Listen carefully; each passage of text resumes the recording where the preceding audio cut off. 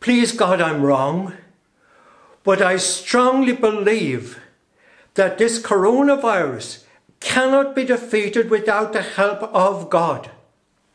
The physical distancing, which is very important, absolutely essential at the moment, but all it is achieving is slowing it down and protecting people for the moment.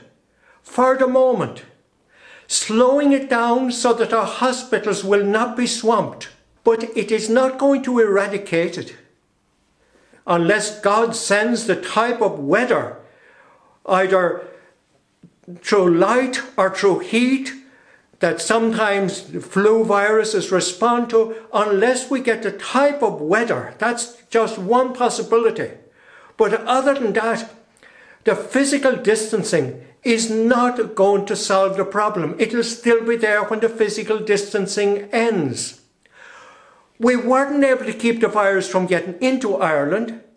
Now that it has got into Ireland, we're not going to be able to succeed in eradicating it from Ireland.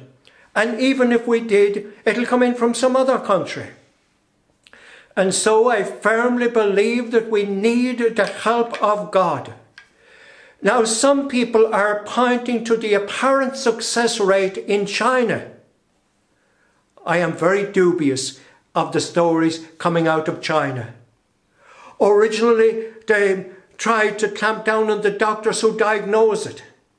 Even as late as mid-January, they told us it could only be contracted from wildlife.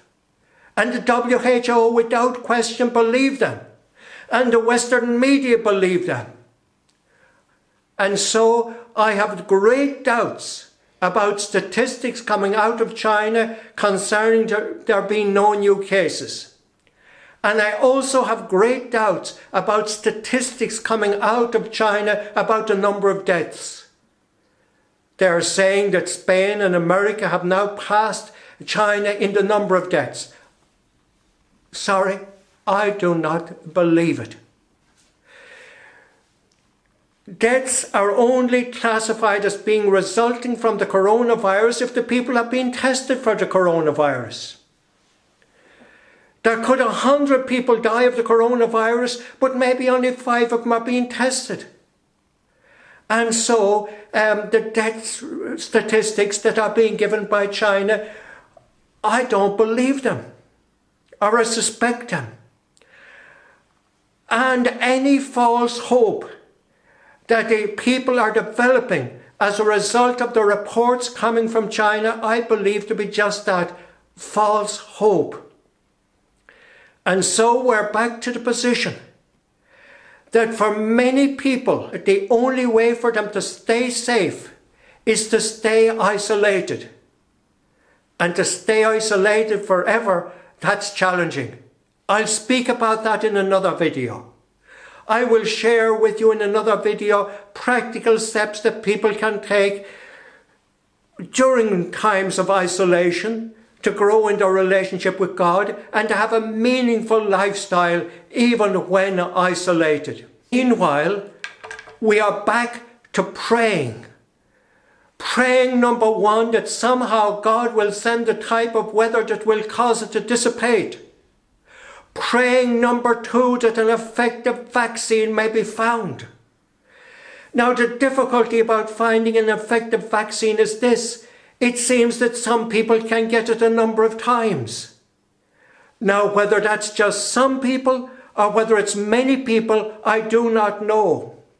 But if it is the case that a significant number of people can get it again and again and again, I cannot see how a successful vaccine can be developed that will give any length of immunity whatsoever. And then the other prayer is that more effective treatments for it may be found. There are many medicines in the world that are being used for different purposes to treat different illnesses. And we just pray that perhaps the doctors may be able to find some medicine from all the medicines that already exist, some medicine that may be effective against the coronavirus. Meanwhile, the bottom line is We absolutely need God's help. That is my firm belief. We need miracles. And just as physical distancing can help us to protect us in the short term, how do we become open for God's grace, for real miracles to take place that will deal with this virus once and for all? A couple of suggestions. Number one, to seek to surrender ourselves into God's hands completely and totally. The mystic Dolindo Ruotolo, in the Surrender Novena, which he claimed to have received from Jesus himself, it states in it that one complete act of surrender to God is better than 1,000 prayers. And so I invite you now, right now, God is there with you right at this moment. And I invite you to make a real surrender of your life to Him at this moment. I invite you to surrender your fears. Tell the Lord what your fears are. And then seek to the best of your ability to surrender them to Him.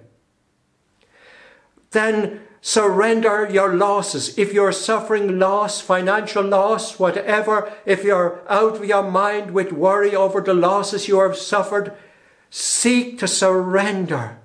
To surrender. As Jesus said, we cannot even add a moment to our lives by worrying. Seek to surrender all your worries to the Lord.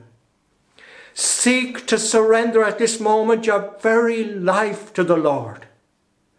And if there is an area of moral struggle in your life, spiritual struggle, if, for example, you doubt God, surrender that right now to Jesus and ask Him to take away your doubts. Lord Jesus, I pray for anybody who is watching this who doubts your existence or who doubts that you love them. Lord, at this moment, grant them the grace to believe, to know that you are with them, and right at this moment to surrender their doubts to you. And we also, Lord, seek to surrender any moral struggle. If there's anybody watching this, Lord Jesus, who is going through a time of moral struggle, I pray, Lord, for them the grace to surrender that moral struggle to you at this very moment. Praying for the grace to so love you that for the next 24 hours that they will truly be able to walk in your ways. As well as surrender, then, the next step is using our time for prayer. Many of us will have much less activity over the coming weeks, perhaps months, as a result of this virus. Give prayer, spending time with God, opening our heart to God, talking to God. Let that have a more prominent place in your life. Don't be watching the television the whole time. It'll only dissipate you.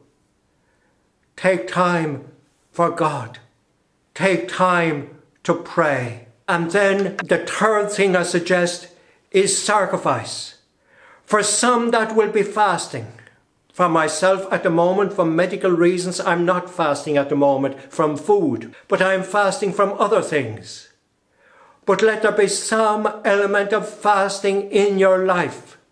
So surrender, prayer and fasting of some sort. Let these be your three major responses to God. And the fourth one and final one, if you need to repent, if your life is not aligned with God, then at this moment, decide to join what could be termed God's army in face of this coronavirus. At this moment, make a decision that you want to align your life with God, that you desire to repent of your sins and walk in His ways, And may God's blessing go out to you to give you the grace and the strength to do all this, to surrender to God, to develop prayer, methods of prayer, to make sacrifices, fasting, whatever, and repentance. May God's blessing go out to you to walk in these ways in the name of the Father, and the Son, and of the Holy Spirit. Amen.